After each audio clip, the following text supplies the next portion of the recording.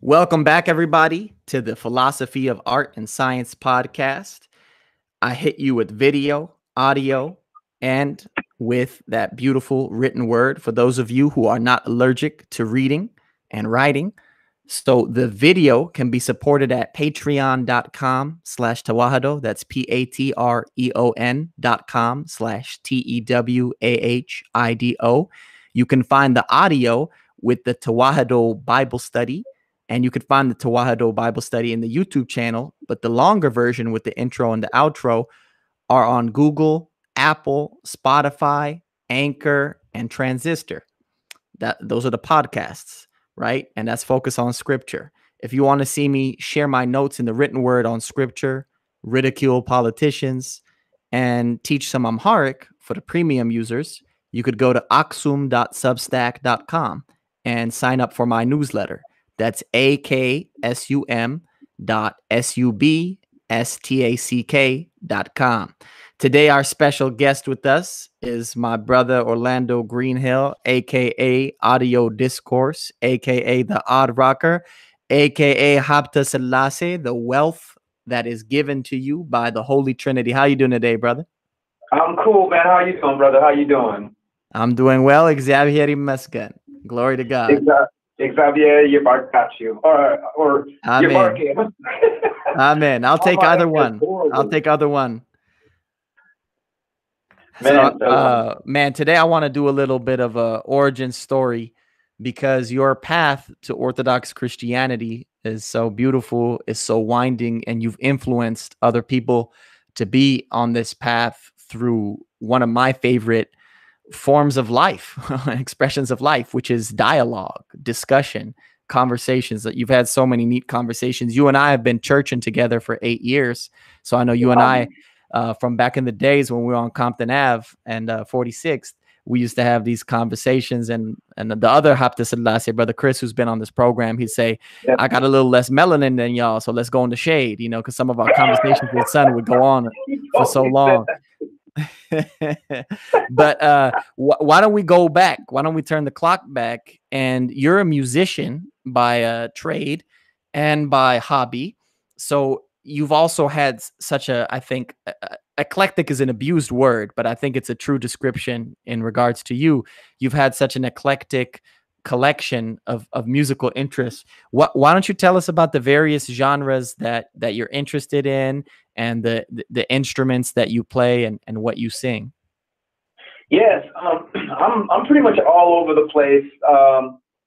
Shoot, how I got into this stuff is definitely my parents, especially my father. My father, may he rest in peace, may his memory be eternal. He's a musician. Amen. He was a musician himself. And pretty much I grew up around like just having music around me.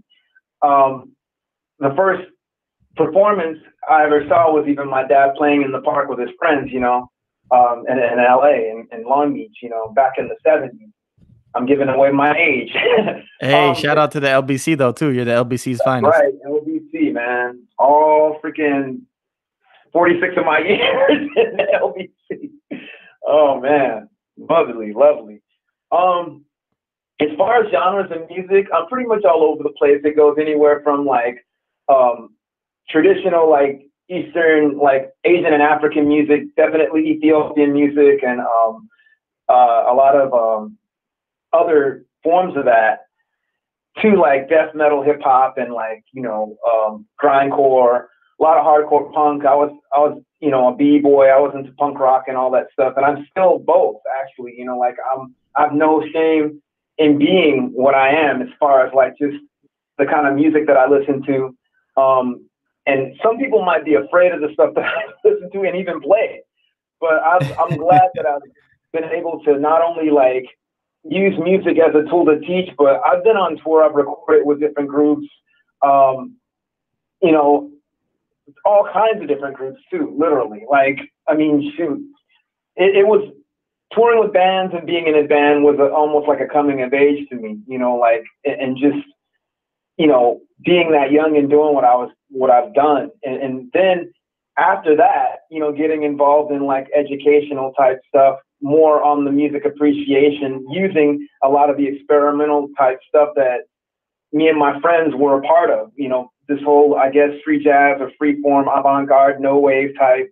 I don't even want to call it a movement. You know, as an improviser and a composer, you just kind of like, you're just, as a musician, you just feel that, you know, it's something special to communicate with, and you want to share that with everybody.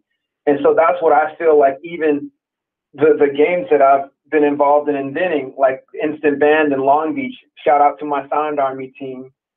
That was basically a godsend for me as an improviser, to use that to communicate to musicians and non-musicians, to basically like get into not just music, but also their creativity, to know that they could also, not playing music, they could participate in anything and go at it the same way that a lot of us improvisers do. You know, like I look at improvisation the way the Desert Fathers would look at praying through certain situations. You know, you play through whatever situation you're in, you know, no matter what happens to the other instruments, no matter what happens around you. You know, I kind of look at that, you know, I kind of take that approach in respect to the Desert Fathers too. You know, I've always been an improviser, but with the Desert Fathers, it kind of even put that in another perspective. I'm so sorry. I don't mean to be so long-winded. This is such a vast thing to talk about. I can go on and on. No, we want you to be long-winded, brother. I have you on the program. I'm sitting here quiet because I'm trying to eat it all up intently. Let me tell you, I have a lot of monologues on this channel. And so when I invite special guests like you, I am inviting you to put your modesty aside, and I'm trying to rep you for a second so that you can be long-winded. So please, no more apologies. And there are a number of things that you've said that I could already see maybe 2-3 different main strains. We did not plan this out.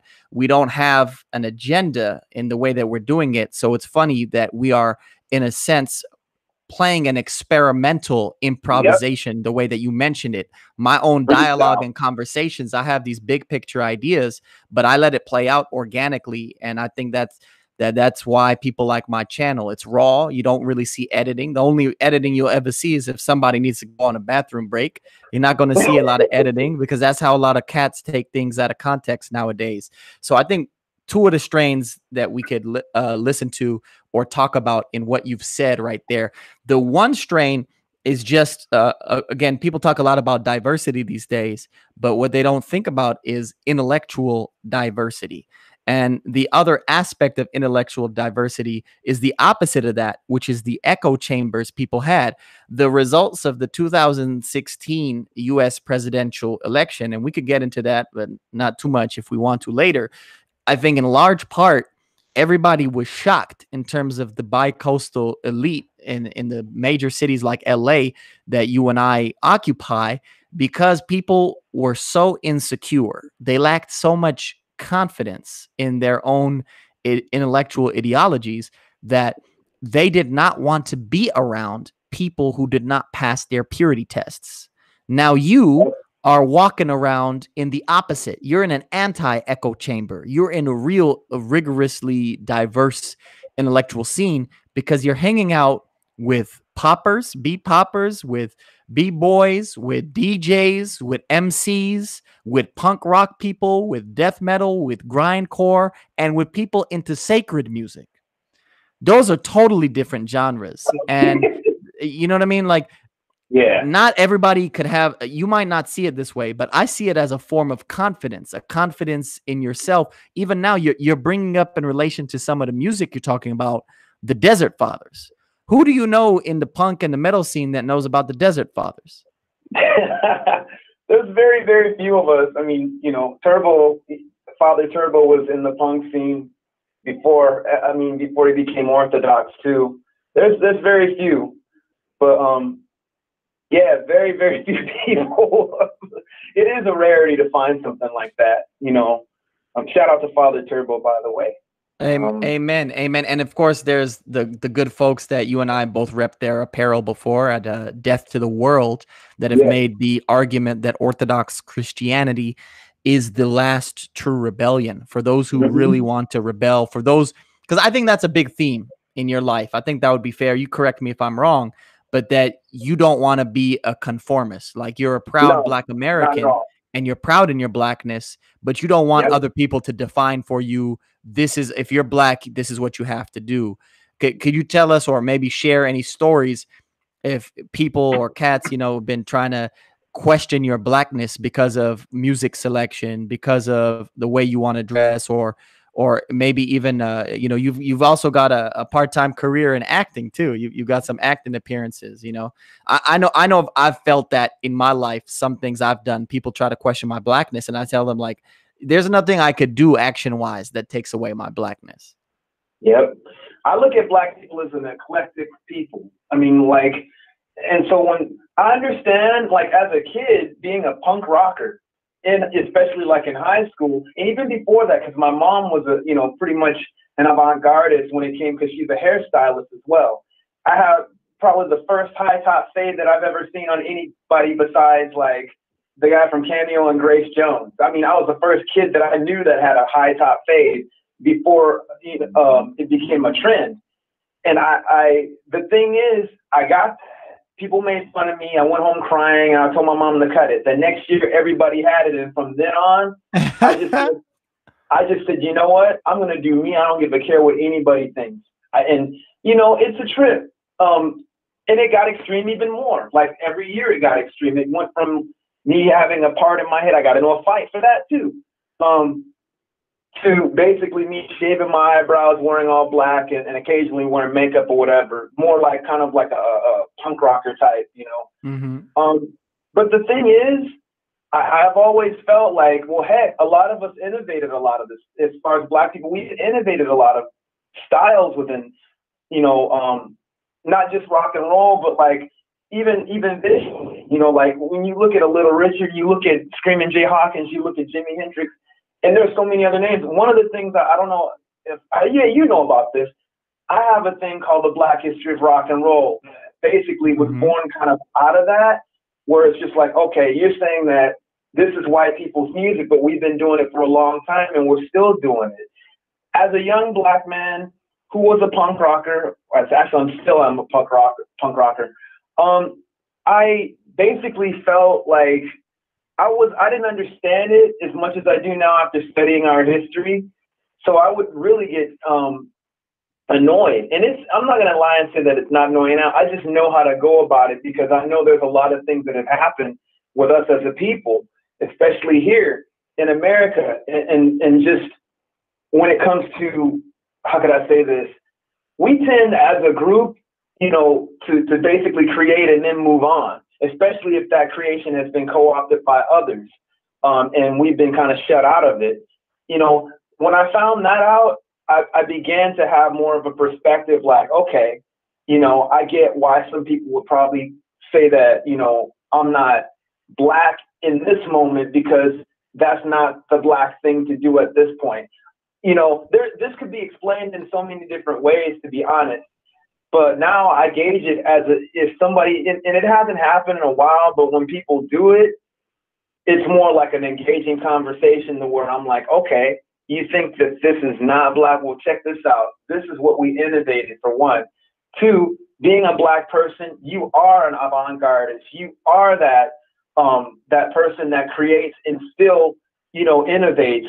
Why should I be stuck in anything? I understand. I don't get as angry as I used to be about it, because, nobody wants to be told that they're not what they're born. Like, obviously, like, I know who I am, and even as a Black punk rocker, like, I'm still, I am. I can't deny it, and I won't deny it, like, but definitely, like, I came up with that, and me being kind of nerdy too was another thing. I believe that God also used even the music to help me feel a little bit more confident. And I'm not going to lie to you, I still study with elements of, I guess, kind of a low self-esteem. I've come a long way with that, but music is one of the things that God kind of helped to bring me out of myself, because otherwise I would be totally timid. The music part, the art part, because, I looked at my style of dress as an art.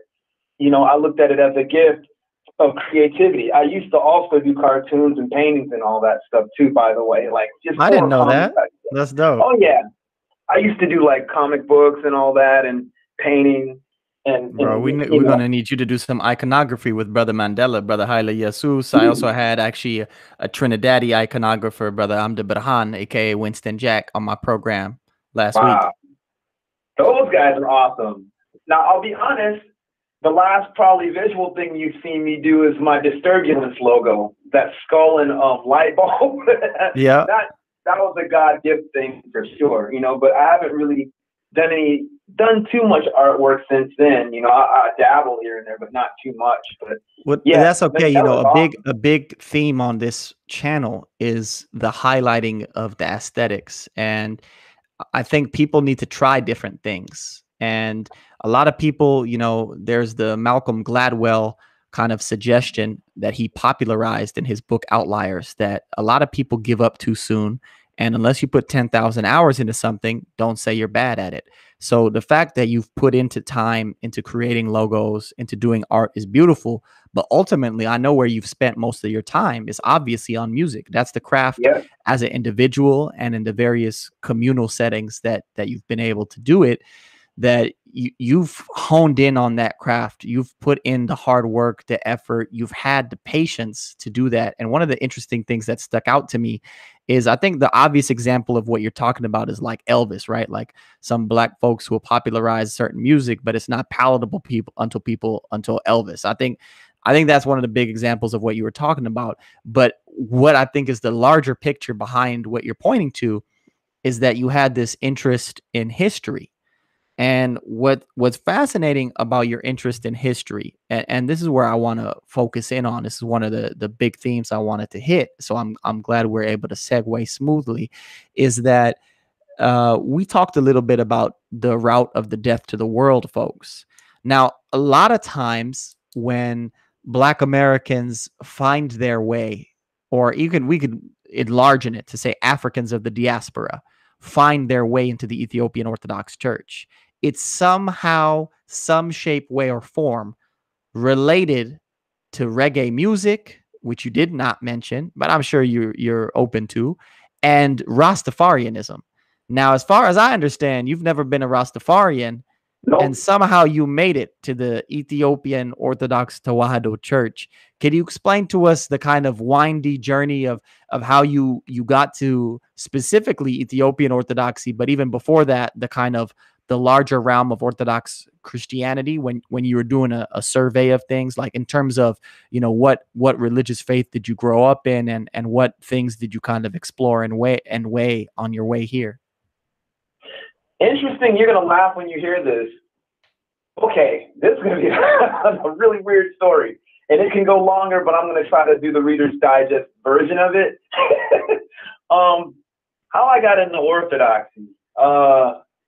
Basically, my mom and dad, like, you know, I grew up basically like in a pretty much non-denominational Protestant background, you know.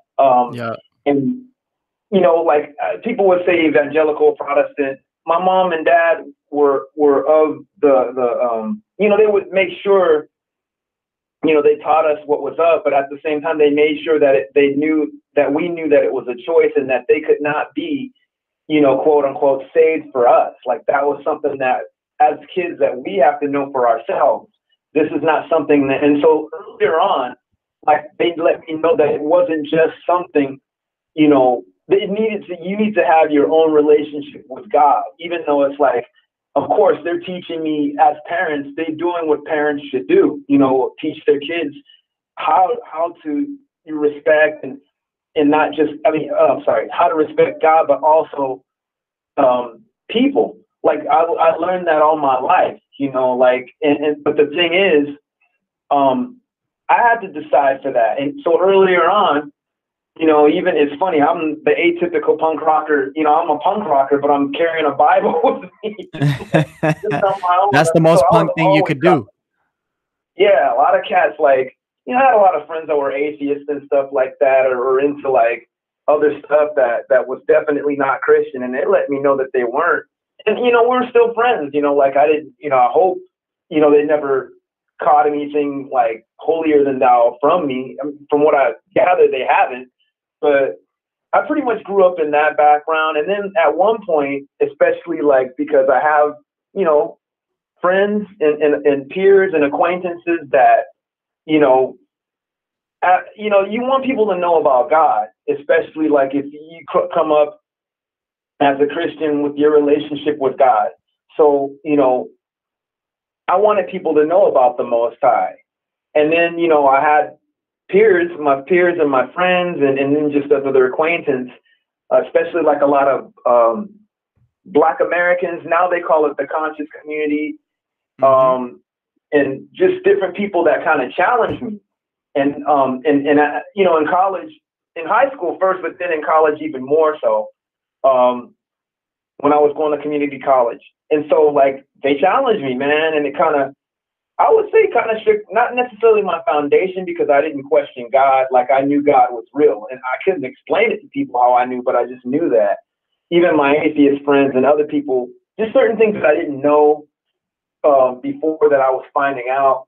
So I'm just praying and I'm like, all right, God. And I was really kind of stressed about it. You know, you really want me to like know, you want people to know about you, you know, like tell me what's up, dude. And it's funny. The funny thing is my dad, you know, being the person that he is also, even as a kid, would tell me about just the Black presence in the Bible. Like he just knew that was important for me, you know, or for all of us really. So it's almost like I could remember certain things that he would even say about Jesus's lineage, you know, and it was definitely a mix, but like he pointed all the Black people out in that. He pointed like just so many things out in the Bible that like I don't think I would have gotten anywhere else, which is why I never had any whitewashed or white supremacist or brainwashing of the Bible like that, because my dad was really conscious and thought it was important, you know, like to kind of teach that. That's an important point that you're making. I'm gonna jump in just to say, and I'm gonna let you continue, that there are a lot of cats now in the United States who they will study history like you, except they'll fetishize the past in a certain way, and they'll bring their white supremacy or their racism into the Orthodox Church. I know you and I have had many conversations off camera about seeing cats like that. And what's fascinating to me is that you have made the very same decision that they have in terms of trying to go back to something, but you don't have with you this reactionaryism or this sort of false syncretism of a white supremacy that did not exist in Orthodox Church, especially as it's expressed in Africa. So you can also weave into the story some of those, you know, some of those devils that try to sneak into the church and bring in their own propaganda, and how you differentiate yourself from that, but you're still looking back at history and tradition and all of these things, because that's part of the tension. Part of the tension we're talking about is that there's this sense in which being a punk rocker is a radical. Like people love the word radical in those communities. And in terms of the Orthodox Church, the word people usually like is tradition. Another word that's usually associated is conservatism. And so somehow you have both of those things. So you could weave that into your story too. Sorry, go ahead. Yeah, I mean, and it's funny, even when my dad taught me about that stuff, and you know, I've heard, I had an argument with, I will call him an older acquaintance because I don't really consider him a friend these days, but this guy, you know, a lot of people don't realize, especially, no disrespect to any white Christians that don't think this way. There's certain, especially white American Christians, that have this thing where it's just like they don't understand why it's important for a Black person to know about his presence and his participation in certain things in history. You know, because for the longest we were taught that not only that we did not matter in anything, but we also were not human. When my dad even talked about like just certain Black presence in the Bible, it was definitely never on some kind of like it was never a thing where he put anyone down. It was more like, well, hey, we're all in this, dude. You know, it wasn't just one people that was in here, you know, and he was the one that I would say that even talked to me about the Ethiopian presence in the Bible. That was one of the things that stood out too. So that stuck with me. And So at the time when I was questioning, even like God, how could I say this? I started questioning basically like the religion that I grew up with, because I didn't have the answers that my friends were asking me. And they were pretty, you know, I mean, I'm talking to dudes that were 5%ers, Nation of Islam, you know, people that like Hebrew Israelite type people, you know, people that were, the various traditions within Black nationalism. yeah. But not only that, I had friends that were non-blacks that were into like all kinds of other stuff too. That were, you know, like you know, acquaintances that, you know, I was even playing music with that would kind of challenge me. And, you know, it got me to questioning where I'm like, okay, God, if this is where I'm supposed to be, please let me know. And slowly but surely, he started doing that. But not only did he do that, he challenged me. God challenged me in that too. He challenged me in a way that was bringing me out of myself. And it's still challenging even thinking about it. You know, and it's kind of a long and personal story with that. But it's almost like, okay, here's your answer. It was like, you don't know everything. You won't know everything. Now you're at the perfect place where I need you to be. You're at the perfect place because you're human. You need to accept that as a person, and then you can be taught. And it was awesome. And I felt this sort of, I don't want to sound weird saying this, I felt like this peace. And then things started kind of like drawing me. And from then on, I've been, how could I say this? At some point, I started reading about like this. There's a book called Black Man's Religion. This book went into details about stuff that my dad had even mentioned. And then I started finding out more details about like the church in Nubia and Egypt and Ethiopia. It was written by two authors, one black, one white. And I'm like, oh, this is interesting. So I'm like, wow.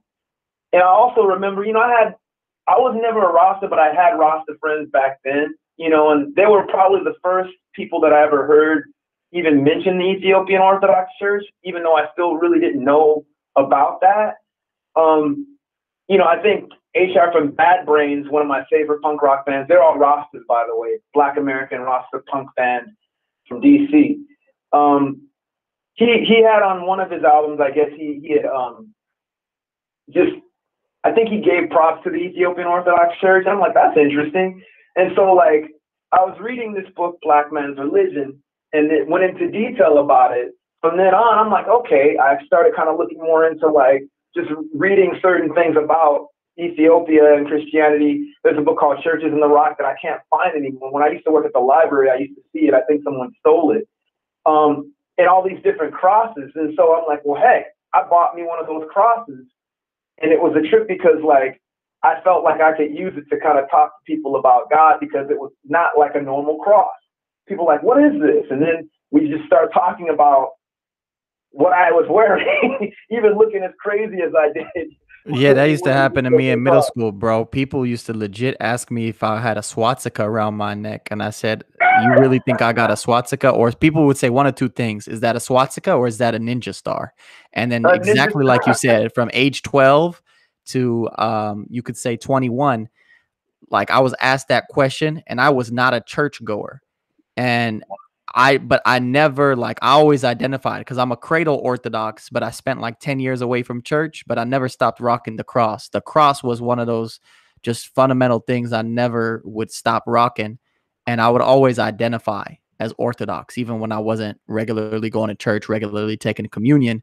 And I was just like, there's a staunchness about it. Yeah, it's a trip, man. Like, I just like to keep going. You know, I said, I have to be able to reach out to these people. Yeah, I mean, I felt like, you know, even not being Orthodox and wearing that cross, it had so much conversation to the point where, I mean, my mom loved it. I actually bought her one, and I have cousins that I bought those crosses for. My nieces I bought crosses for. They really like them. But I've had people, you know, I felt like it was a tool to talk about God, you know, with, instead of being hella preachy about it. I mean, you know, some people have that style. I'm not downing them for that. Now it's how they're preaching that kind of gets me at times, because some people could be very judgmental and that ain't cool. But like, I felt it was just a good conversation piece. And it's funny because one of those conversation pieces happened when I was on tour with this band that I was in. And this woman comes up to she was a fan of the band, actually. I'd met her the year before at one of our shows. She comes up, she's like, hey, what's up? I'm like, oh, hey, what's up? And I didn't really recognize her, and she told me where she had met me. She's like, oh, you have an Ethiopian cross? And I'm like, what? The only people that I knew, oh, by the way, as a side note, I was reading about the cross too. I read that it's the first cross that basically represents the resurrection of Christ. That's another reason, because before I didn't wear crosses, but that was one of the other reasons that I wore that. And just, I thought it was a good thing to wear because of it. But back to this story, I'm like, okay, who is you? The only people that I know about this cross are Rastafarians. You're a white girl from the middle America, knows about what I have on. And she had a head covering on.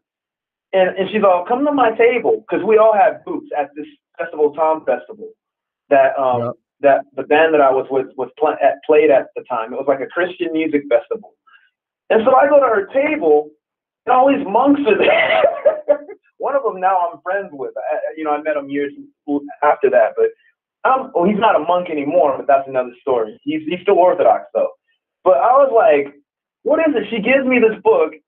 Right when I open it, it just drew me in, and they basically were like an Orthodox mission. It was like the first group that put out the Death to the World zine, before my friend Eddie and all those guys kind of took over it. But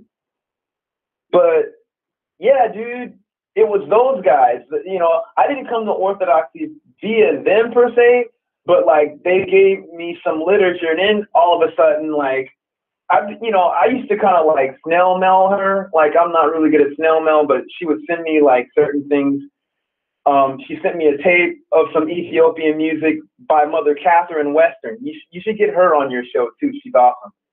That would be dope. But hold on, let me stop you there, because one of the interesting things that I heard you say is that from the jump, the people who you knew about within that identity is like, there's two major branches, right? I normally call it the Greek branch and the Afro-Asiatic branch. Now, some of our Slavonic brothers and sisters might get salty when I call them Greek, but they started in the 900s from the Greeks. So for me, those are the two branches that people refer to usually as Chalcedonian and non-Chalcedonian, but I don't like that because we're pre-Chalcedonian. We're not non. Yep. And anyway, I think the languages are the best way to identify. But in any event, you saw our Afro-Asiatic communion. You said you heard about the Desert Fathers, the Egyptian church, which are the Copts, and the Ethiopian church, which is the Gizrite. But now you're talking about a sister who I assume is of the Greek rite, who I'd say, whether she be Antiochian, that's the Greek church of Antioch, or Russian, or, you know what I mean? That's the Greek church of Russia, or the Greeks themselves, the Greek Orthodox Archdiocese under, the good folks in what used to be called Constantinople. So that's interesting, because a lot of the other cats we're talking about that were into bringing maybe some of the other bigotry, for better or for worse, what they were looking to was kind of the empire and this empire in Constantinople. But what you were thinking about was either this sub-Saharan Christianity in Ethiopia or this persecuted Christianity in Egypt. What was funny though, to be honest, I didn't know much about Orthodoxy even then, too much, except for what I read in that book. I didn't know that there was even a division. I don't even remember when I forgot when I even found that out, to be honest. I don't know if it was before or after I met her, but I just thought like, well, heck, the only thing that most people know is the Greek church or whatever. And I thought, well, heck, I don't know if I knew about the divisions then. Man, my memory is foggy, getting old. But yeah, I would say through just looking into the church in Africa, like reading about that, and it got me interested in Orthodoxy. But it's funny because like when I met her, I was like, dude, wait, how do you know about this cross, dude? Like, and she had me come over to the table and gave me this little pamphlet, and it kind of helped me, dude, like just kind of to navigate certain things, like when it came to like just what what kind of like a brief history of the church in some ways. You know, man, this happened in like the late 90s, by the way. So it was about like 98, 99, somewhere around that. So I'm just kind of taking it all in.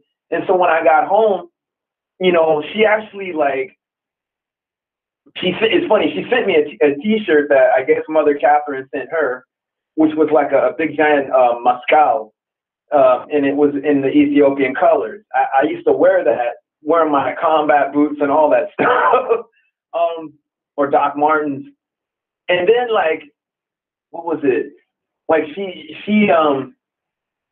hooked me up with a dude that is the priest of the Church of All Sorrows, Father Thomasy. He used to actually have a booth on Venice Beach when Venice used to have cats go down there and they could sell anything, you know, on the boardwalk. I've been there for Holy Week. He's got the church on Sepulveda, right next to this great vegan bistro called Sage. He's got a St. Michael's bookstore, and By the Joy of All Who Sorrows. I also bought their Lamentations from Holy Week after I visited, so I could listen to that kind of Greek rite in English, which is another good point, right? So you didn't know about the division at the time, but you're interacting in the late 90s, early 2000s in these chat forums that folks might not know about nowadays.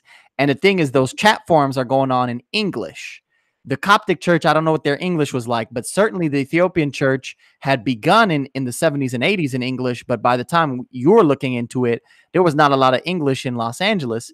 But these Greeks had a lot of English in what they were doing. And I think that's why a lot of cats that you know ended up converting to that church, which is why it's more fascinating without having learned Ge'ez, that you still, you know, language was not a barrier for you to find us, even though the other Orthodox who you didn't know were divided were providing you English zines that were even, you know, coming off as hip. Funny thing though, Hinok, you're gonna laugh when I tell you this, because this is how much I really didn't know. The first Ethiopian church I went to was actually a Pente church, and I'm like, oh, that's cool. But I knew it was something different, you know, like I was looking for an Orthodox church, and I'm kind of jumping around. It's a long story. How can I say this? I think at the time where I met Father Thomasy, he gave me a book called The Unbroken Circle, which actually David Cole is in. David Scott Cole is in, and a bunch of other people, Abba Moses. And also, I bought this book called Youth of the Apocalypse. That book really got me. It really got me. Both those books are great, but Youth of the Apocalypse got me. It got me to the point where it just, a lot of Protestants, you know, use the word conviction. I don't really like using that word anymore because it just sounds not cool. But that book, in a sense, kind of convicted me just on me as a person with St. Anthony. And I have another story with St. Anthony and art too, by the way, that goes back way before I even knew about Orthodoxy. It goes back to when I was a kid in the late 80s. That's another story. So reading that talking about one of the first monks and that kind of establishment desert father, St. Anthony the Great. Yes. And I didn't even know that he was, I didn't know, you know, at the time, you know, I found out about him from Max Ernest's Temptation of St. Anthony. That picture and the Schongauer carving always got my attention. And it's weird because I always forgot the guy's name. And, you know, I always wondered, like, well, man, why is he going through all this stuff? And after reading that story in the Youth of the Apocalypse account of him, it's almost like God was shining the light on me and showing me myself, and just kind of like drawing my heart to not necessarily that life in a sense, the way he lived it, but just showing me just how the bounds could be taken away, like the boundaries could be taken away, and he went beyond that. So reading that story and then seeing those art pieces, especially the Schongauer account, I started noticing something after I read that story. And this is, you know, I forgot the dude's name all the time. For some reason, he looked like he was like really strong, and I noticed his limbs weren't torn. I don't know why that was something like that was a big deal to me. And I look at the title and it says St. Anthony, freaked me out. I'm like, this is the guy that I just read about. And this drawing and art has been following me since I was like a kid in the late 80s, you know, like reading about a lot of art and stuff, you know, like, so it's a trip how even God used art to get me to this point too. Like, just, it's a trip. But then, like, how can I say this? It's like God was just showing me, like, just to deal with myself, dude. That's the thing about orthodoxy too. I'm not saying that other cats can't do that. I'm just saying this is what God used for me, you know, like with orthodoxy. And he still challenges me to do that. You know, at one point I'm like, man, should I even be a monk? You know, but it's like, your monastery is where you are. You have to think about that. No matter where you are is your monastery, and it's your choice to live however God wants you to live. It's also your choice not to. And I'll be honest, there's times where I've ran away because I'm like, that's just too raw, man. You know, like, I don't know if I could do all that. You know, like, and I'm speaking more personal stuff, but like, God will deal with you. I got like you. that. And everybody's getting a taste of it right now during the quarantine. They're getting a taste of what it's like to stay in your monastic cell. Yeah. Yep. Your cell is with you, you know, and yeah, and to be honest, even before that, I had a disdain for monks, being kind of growing up in sort of a Protestant non-denominational background. My mom and dad was worried about me at one point because I would always talk about that. You know, like, they had me meet with my old youth pastor. They meant well, I know, but that just showed me that monks are not like the cowards that a lot of people think that they are, and they're actually facing a lot of the same things that we avoid. Yeah, I look at monks the same way I look at my praying grandma. That's what basically they do. You know, like they're prayer warriors, and they're on that 24/7. So I'm so sorry, I don't mean to zip around so much, but even with this, like, how could I say this? I think the first Orthodox church service was a few years even after the Tom Fest thing, you know, like, after she, you know, I didn't have a car at the time, and at some point, like, I really wanted to look in the orthodoxy so bad. Like, I went to the yellow pages and found something, and there was two people that were meeting in a high rise. The guy thought I knew a lot. He's like, you should come and serve with us. I'm like, dude, I'm learning, homie. Like, I'm coming here to learn. You know, I don't know how to do anything, man. Like, it was kind of freaky because they invited me to like a prayer vigil for his dead mom. And me coming from a Protestant background, I thought it was kind of weird. And, you know, especially the holy kiss. I'm next to this lady. Weird, but kind of gangster too. Huh? Weird, but kind of gangster too, to pray for the dead.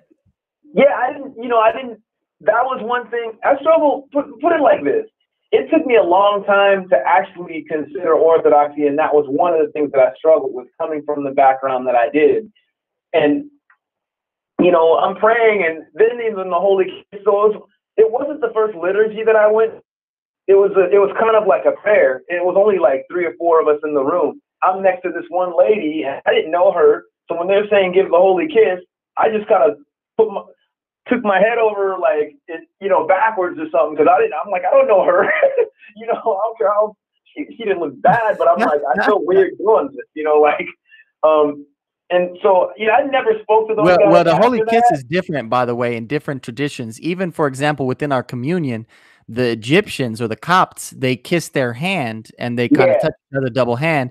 And the Giz rite, we just sort of bow in 4 directions. I don't know which rite you were under. I don't know if it was Greek, Antiochian, Russian. Actually, but how did they do the holy kiss? Because everybody's a little different. You know what it was? I have my Black Catholic friend on, and he told me the different ways in which Black Catholics do the holy kiss versus like the Irish or the Italian Catholics.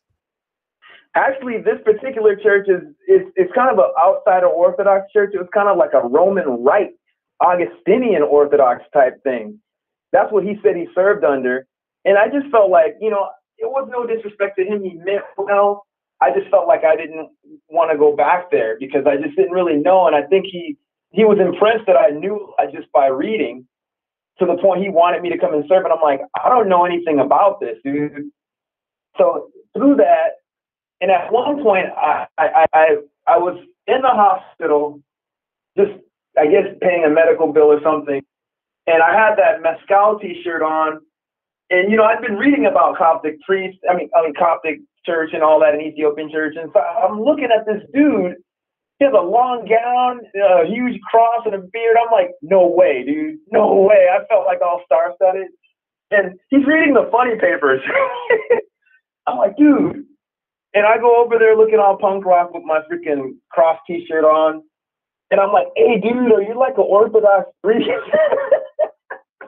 He looks at me and smiles and kind of nods. I'm like, dude, like, where do you go to church at, man? Like, you know, I want to check you guys out. He like gave me the address.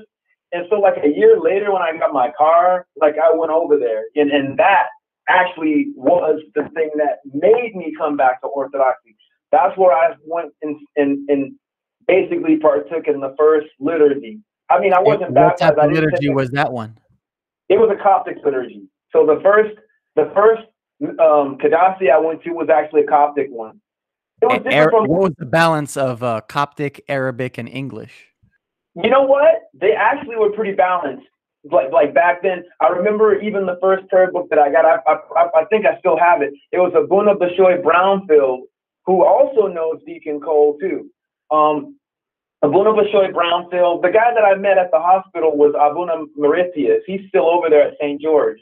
So I went over there, and I'm just, I go in, I walk in, and with him and my friend Andrew Shanuda, who I met then. I met him. I mean, this is the first liturgy I ever went to, and he's all, hey, you got a front row seat. Check this out. He looks kind of like a biker with like a mitre hat on.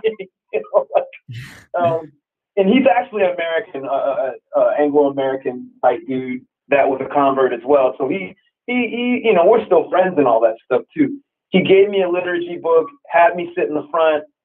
Dude, I didn't know what to expect, but by the time that I got out of there, I couldn't go back to the church that I grew up in, man. And it was no disrespect to that church, because I learned a lot there. But this, to me, when I first saw the liturgy, dude, like, it was like, okay, this is how, you know, even the ancient Hebrews worshiped. But this was like, basically like the ancient Hebrew worship, like, how can I say this? The ancient Hebrew worship, as far as like the Messiah has already come. You know, the only difference, of course, you see the veil is, you know, you see behind the veil and all that. And so it was almost like my mind was blown. Like I couldn't. Yeah, it's heavy on the Psalms. It's liturgical. It's heavy on the Psalms. Yeah. The heavenly temple is fully in picture. And the sacrifice is now the Eucharist, which is the communion, the flesh and blood of our Lord, which is always center. Yeah, man. And it's funny that I even caught that, because I feel like I don't know as much about that as a lot of other people know. But that was the first thing where the New and Old Testament meets right. And it just blew my mind. And it's like everyone's praying and singing, you know, praying at the same time. I'm like, this is how they did it back then, dude. I couldn't stop coming. From then on, it took me about like 10 years until I ended up converting, or actually 13 years if you want to count me being a catechumen. But it took me, like, what kept me going was that liturgy. I could not go to the church that I grew up in. I could not go to a Protestant church. I couldn't even go to a Catholic church, but wait, hold on. Let's pause. You were attending liturgy for 13 years before the full baptism? Yeah. On Pascha? Yes. I had a lot of questions. Amazing. I had a lot of questions. And for me, like even some of my friends, like we would get into conversations, like Mike Vingard, you know, Mike, Dr. Mike, he was on your program. Yeah, he's been on this program, Dr. Michael Wingard, the Syriac scholar and Semiticist in general. He always makes fun of me. Yeah, that's that brother. He always makes fun of me. He's like, man, you have a drag every time you always say, man, you always end up getting people converted by basically saying, I have a question about this. You know what you're doing. I'm like, dude, I haven't even like converted myself. I'm just asking questions, because a lot of the people that I would ask questions to, like, some of them ended up even being converted, and even some of them are serving now. It's weird. me and Turbo kind of started looking into that stuff at the same time before we even met each other. That's a whole nother story. Anthony Case, you know, he serves at St. Mary of Egypt. By the way, Father Paisius played a huge part in me coming into Orthodoxy too, because I would talk to him via email. He was the first priest that I actually met, just because like I didn't know who else to talk to, and somehow I got a hold of him. We would always talk on Hotmail back in the day.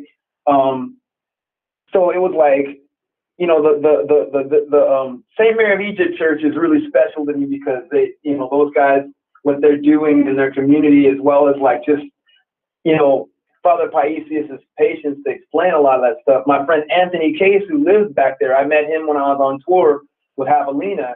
He was in a band called Waterdeep.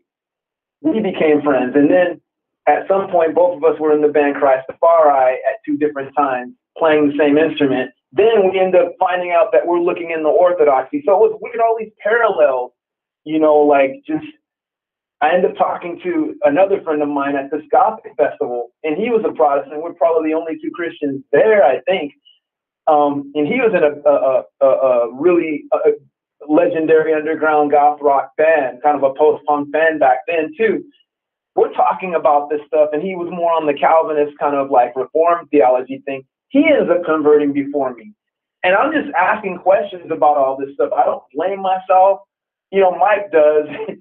But this is how long it took me, dude. You know, it took me a long time to even consider Orthodoxy, because I had questions because of things that I grew up in a Protestant church with. Like, I had issues with Mary. I had issues with praying for people that have passed. Now I don't. I don't have issues with either one. And it just took time, you know, like, I know also not everybody's going to understand it, and I'm not going to understand everything, because that's one of the first things that God taught me even looking into this. Appreciate the human being that you are unique, and you're always going to be knowing. You're always not going to be knowing everything. You're always going to be learning wherever you are. It's going to be a journey no matter where you are. That's kind of like salvation too. You know, like salvation is I have a song called that on my grindcore band thing, but that's another story. So yeah, shout out to it. We're gonna plug it. We're gonna plug it when we close. So yeah, that's I tried to get the Reader's Digest version. I know it could go longer, but yeah, how I got into the Ethiopian so that's good. I want to go back to. I know you mentioned that you said you struggled with low self-esteem and others do it, but I want to point to what I believe are the moments of confidence, or whether you want to use that old term that you said was more Protestant leaning, conviction, which is some of these cats that you are asking questions with. I remember one time you told me a story about somebody who was probably a self-described Satanist, and the way they try to express their Satanism is by having an upside down cross. Why don't you tell us about the kind of milieu that you were with them, and how you kind of confronted them with questions? Because I think that's a great example of Father Thomas Hopkos speaking the truth in love. And you began with a sort of Socratic questioning of that imagery. And I think the heart of Christianity has always been counter-ideological. You see the Old Testament as a response to the Macedonian Alexander the Great's conquest of the known world, and especially through the translation of the Septuagint, presenting an ulterior message in the form of the prophets. You see the New Testament through Jesus Christ expressing this countercultural, counter-ideological message, where this death cult, which is the Roman Empire, is spreading the cross. The cross was the number one thing that inspired fear and terror in the hearts of people. Now, 2,000 years later, people don't remember fear and terror. When they see that death sentence, which was the cross, they see a message of life, a message of hope. And so I think that you are in a proud, long tradition. You and I have talked in our Sunday school. Now, Orlando's a Sunday school teacher in his own right, but he participates in my own little Sunday school services in the virtual realm during the quarantine. And we commented on something that I told you I learned from you, that in that same proud tradition of counter ideology, you have the Copts, who we mentioned and whose liturgy mesmerized you. using the pharaonic chant, that was used to bury the pharaohs, the language of the hieroglyphs. They spun that language, they spun that melody, and they used it for the Golgotha. What Pharaoh was buried with his slaves and with his wealth, it's flipped on its head to bury Christ on Good Friday. You also hear them in their midnight praises on Saturday nights talking about how glorious it was that God had the song of Moses and Mary and saved the Israelites from the hand of Pharaoh and buried Pharaoh and his chariots, meaning his imperial power in the Red Sea. So I think you're in that line. So tell us the story of the upside down cross Satanist and how you flipped it on its head. Yeah, like a lot of, you get a lot of cats that, especially at shows, we're all into the same kind of music and all that, grindcore, death metal. Some cats are in the black metal and other extreme forms of that. And some people think that, it's a shock basically to wear an upside down cross. And there's been a few times where I've actually kind of like, hey, nice St. Peter's cross, like, and and it kind of throws some people off. They weren't ready. And because a lot of times, it's a lot of times like cats will wear an upside down cross basically to deny Christ, and I get it, but at the same time, it's like you can't. So then I'm not saying that I'm not encouraging cats to do that, but like it's just more of like, well, hey, I think it was Peter turned himself upside down on the cross because he felt he wasn't worthy to die on the cross. So it's funny, now you see people that like the newest thing, probably within the last, I don't know how long, I think like 10 years ago I started seeing it, maybe even longer than that. They would put like a pentagram on the cross, the upside down one, obviously. And just to make it even more blasphemous. And I'm like, well, you're still doing the same thing. You're killing it. Like the cross is a symbol of death, like when even you see Jesus on the cross, basically he's showing you that he died for you. You're putting a pentagram on the cross. I mean, you're basically trying to kill it. Now, I'm not going to be wearing a pentagram on an upside down cross anytime soon, but I just think it's kind of funny how, like, if you really hate something, you wouldn't wear it at all. Like you have an upside down cross, right. Like that doesn't scare me. It doesn't shock me, especially because I'm familiar with where that comes from. Also, I'm into the same kind of music you're into. So, like I get where you're coming from. And it's not like a thing where I'm better than them. Not at all. Not at all. For me, it's just more like, well, hey, like that's something that even though you meant it to be unholy, you're still kind of actually giving it praise in a sense, like just if you really have a problem with it, don't wear it. The kids nowadays, they say you're letting Christ live rent free in your head. Yeah. Like, I mean, shoot, if you were, basically it's just, how could I say, I just like to use stuff like that as a conversation piece. And, I don't come down on cats like that. I'm like, hey, that's a nice St. Peter's cross. And people are like, huh? And then there's a few times where like a few people get it. And then some people are like, yeah, man, see, I told you this wasn't evil. Yeah, and that's beautiful, Orlando, because what you're doing in that moment is like, that is an objectively funny thing to say, that damn well that they're not trying to rep St. Peter. And so you pointing out that it's a St. Peter's cross, that's humor. And for me, you have to use humor to ridicule someone who's trying to spread death, someone who's trying to spread fear, or, you know what I'm saying? So that the usage of humor to ridicule, to emasculate the people who perceive themselves as powerful is, I think, a very useful an instrument and tool.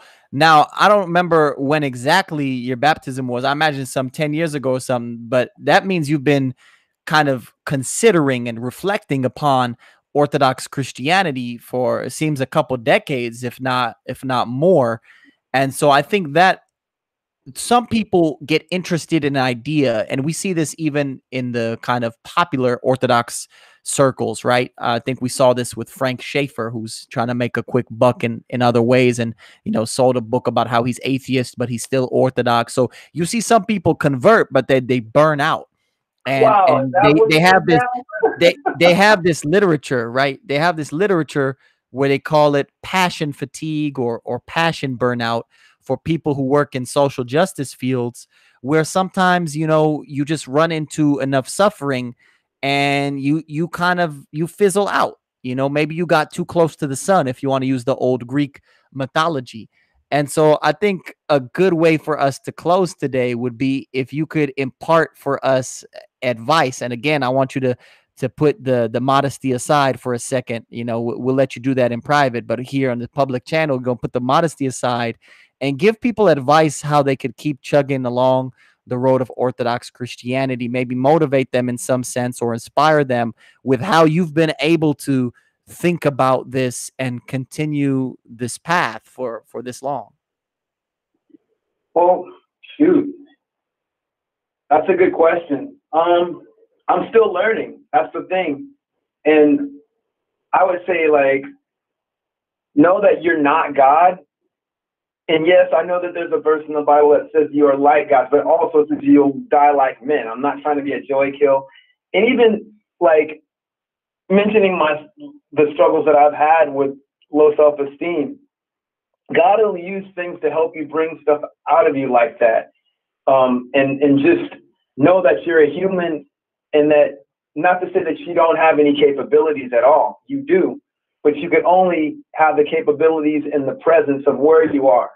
You know, I learned that even, you know, our Abba Thomas has, you know, reminded me about that at times. And you know, he had a book called, man, what's the name of that book? Bread, Wine, and Water and And Oil, oil, something. oil. And it talks about that, you know, and just basically know that, like, God is who he is and you are who you are. You're a human being as an agent of time. And the only thing that you can do is function in the present. You can't function in the past. You can't function in the future. You can reflect on your past and prepare for the future only in the present. That's the only thing that I could say. And I'm still learning to do that even now. Even with my own personal struggles, I have to think like that, because a lot of times I don't, you know, and to be honest, it's humbling because, you know, it makes you respect kind of like just God even more, but also you kind of like, you feel, how could I say this? You sympathize with humanity a lot. You know, like I have friends that struggle with depression. I don't. I have friends that struggle with other things that they can't even tell, like, people that they love, because like they have these struggles. And, you know, it makes you to think about them and pray for them, you know, even when you're going through your own struggles. And even if you totally feel like a certain way, you know, like if you're all pissed off or whatever, you know, God will always bring you back to that, you know, like, just know that you're a human being, and that human being, that's a good thing, because you could only do what you can do in the present. And what I'm saying, even in that, it doesn't mean that you just like don't do anything. It means you have a lot, you have what you can do at that time and in that moment, and you can still prepare to do the next. And like, even what I said, you're going to hear this thing, you know, like, you're going to hear this video or whatever it is. It'll be recorded, but I'm saying everything in the present. Like, what I'm saying right now is where I am right now, you know, and I'm going to probably say some other stuff in the future, but yeah, just know that God is who he is. He's beyond your future and present. He lives outside of time, space, energy, the universe, everything. But he's right there with you. He's in the world, but not of this world. He's universal, but particular. And I mean, he's beyond the universe to me, you know, but he's still particular, because you could only meet him in that particular. It's our minds cannot conceive the way God, our minds are not higher than God's, man. You know, it could never be that way. And it's not a bad thing. it just shows how unique you are as a human being, and you could always still learn. There's always something to be learned. That's a humbling thing, because we don't know everything, and we will know only in time. We seek because we don't know. We seek in the present. I don't know. I'm sorry. I don't mean to sound like hella like I'm deep or anything. I'm struggling to get my thoughts out because I don't want to be misunderstood. You know.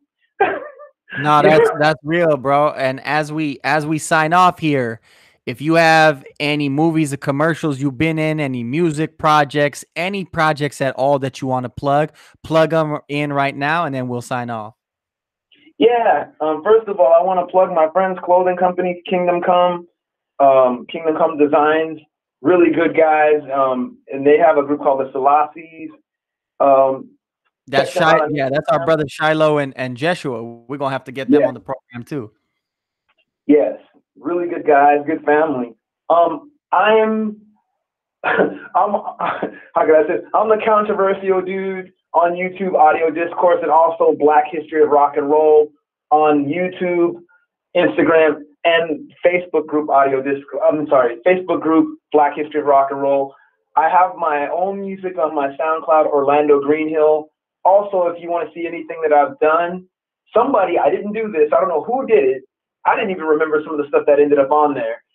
You can go to the Discogs page and actually look up my name, and you'll see a bunch of recordings. I seriously don't know how whoever did that page did a great job. Thank you, whoever you are, because I forgot about some of that stuff.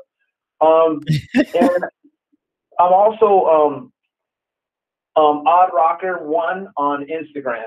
If you ever want to talk to me or have any questions or whatever. I forgot to mention how I ended up in the Ethiopian church though. But I guess you could hit it. You could hit us with that. Actually, hit us with that. We can make it brief. Hit us with the final conclusion of that. And I'm gonna ask you to throw one more thing in that I just thought of right now when I was thinking about all these aliases you have and projects you have. You're also one of those people, and sorry that y'all we had some technical difficulties, so we went audio this time, but it's audio discourse, so that works with the name. Next time we'll go video, but I wish you could see this man's face, and I'm gonna probably throw a picture up for the YouTube, and we'll throw the links up so they could definitely get a picture of you. But you're also one of those rare cats who gets mistaken for so many different type of doppelgangers, from people who are women to people who are the most scruffy fighters. And so just talk to us how you got in the Ethiopian Orthodox Church and all the crazy different doppelgangers you've been mistaken for, or people say you look like, and we'll close with that. Yeah, man. Well, I went to every Orthodox church you could think of. Thank God. I have a lot of Coptic friends and friends all over the place. Shout out to all the homies in every Orthodox church that I've been to. St. Barnabas, St. George, Abuna Lazarus, all those cats, everybody, St. Anthony Monastery. But it's weird how I found out about the church that we go to, Enoch. There's a lady that was on this group that I started called Lovers of Truth on MySpace. And that's where, that whole group actually helped too. She talked about Virgin Mary. I ended up going to St. Mary because I didn't really know how I got the streets mixed up with the Compton Boulevard and Avenue. And then at one point I didn't have a car. Boston Ave versus Compton Ave. Yeah. But somehow I found out a few years later, and then ended up taking the blue line with my skateboard. And then when I came, it was like I had a rest, basically I felt like I was supposed to be there, I felt at one point I wasn't sure, but then it just kind of rested on me. And so it's funny. I started kind of looking into the Ethiopian church when I looked in the Orthodoxy, and then I ended up being there. That was just somewhere that God wanted me to be, man. Oh yes, I have a lot of doppelgangers. The picture that Enoch is talking about, 2 of them are women, and there's 1 white dude. And Steve-O. What the heck? So it's kind Kimbo of Slice, bro. And Kimbo Slice. Yeah. Yeah. Kimbo Slice, Chris Rock, David Chappelle, the MC Ride from Death Grips, Skin from Skunk Anansi, who I actually think is beautiful. And I'm like, I look like her, but I can see how people could say that. The chick from Echo Belly, who else? Dudley from Different Strokes, Shamar, I forgot his last name. Shavar Thomas, that's his name. Dang, there's one more cat. But like, yeah, I got a lot of cats that I look like, and it was weird. You know, 2 of them are women and 1 of them is a white dude. They call me, you know, it's just funny, man. So it's just, yeah, it's a trip to kind of have, like, who are you? Someone in one of the videos that I was on, they're all, dude, freaking MC Ride was in this. They're laughing. I'm like, that's not him. It's funny thing. MC Ride's in the band Death Grips, by the way. Funny thing is, I know the drummer from Death Grips, and I'm like, I wish I met MC Ride before I cut my beard so we could have at least taken a picture together. But yeah, I get a lot of weird stuff. Well, that's a beautiful way, man. There's no more beautiful way to end. Thank you for coming on the program, and anytime we can have a million different subjects we could chop it up about. We could come back and do like the history of bebop and everything if you want, and pop in once we get the video going, so we could actually get the visuals of you performing. Yeah, man, and you guys, and Henok, I'm sorry, like, if there's any kind of, like, sometimes, like, I get so overwhelmed with trying to make sure that I'm clear, like, I might kind of slip over my words. So if anybody has any questions, please let me know.